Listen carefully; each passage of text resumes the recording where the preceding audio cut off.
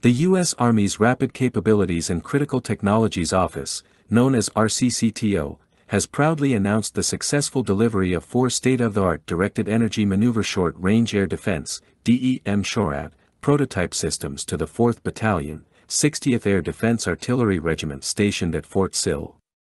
This delivery of the prototype platoon represents a significant milestone for the M SHORAD Project Management Office, led by Colonel Stephen D. Gutierrez, and stands as a major achievement for the entire team involved, as reported by Venetia Gonzalez, U.S. Army.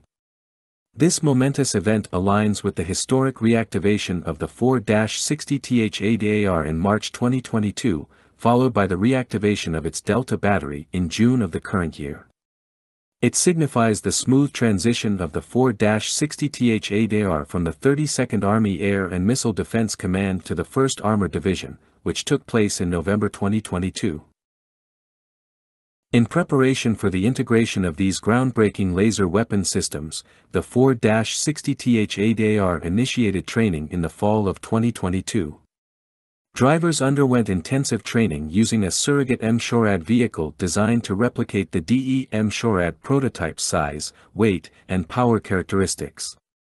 Additionally, the crews skillfully practiced executing the attack structure or kill chain using virtual crew trainer operating systems provided by the RCCTO. In March 2023, at the Yuma Proving Ground in Arizona, crews from the 4-60 TH-8AR and the M SHORAD prototype team collaborated to conduct a highly successful capability demonstration during a live-fire exercise. This event highlighted the remarkable potential of these prototypes and made a lasting impression on participants and observers. Colonel Gutierrez expressed, "The delivery of M SHORAD prototypes to the 4-60 TH-8AR represents a transformational milestone in the Army's modernization campaign. It is an achievement that brings what was once considered a next-generation capability into the present. These high-energy laser systems will be a game-changer on today's battlefield, serving as a critical component of an integrated, layered, and in-depth air missile defense for division and brigade maneuver formations." The receipt of these groundbreaking systems enables the 4-60 TH-8AR Delta battery to commence collective training with kinetic variants of the M SHORAD, which were also received in June 2023. This opportunity allows for enhanced evaluation of the integration and utilization of these systems within the Army's integrated and layered air missile defense architecture, as well as their alignment within division formations.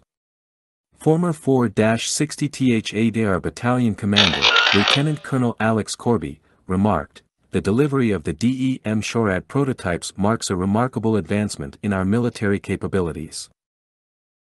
Today, Delta Battery makes history as the Army's first-ever tactical directed energy-capable unit.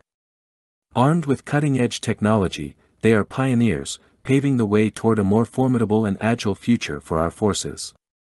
Looking ahead, in collaboration with the Army Test and Evaluation Command, the Army plans to incorporate these prototypes into a soldier touchpoint in FY24. This assessment will yield valuable insights into the capabilities and limitations of these cutting-edge systems, supporting the Army's ongoing pursuit of innovation and progress. RCCTO, in partnership with its dedicated allies and the 4-60 TH-8AR, remains unwavering in its commitment to innovation and excellence. Together, they forge a path toward a future where advanced technologies like the M SHORAD prototype system enhance and fortify national defense.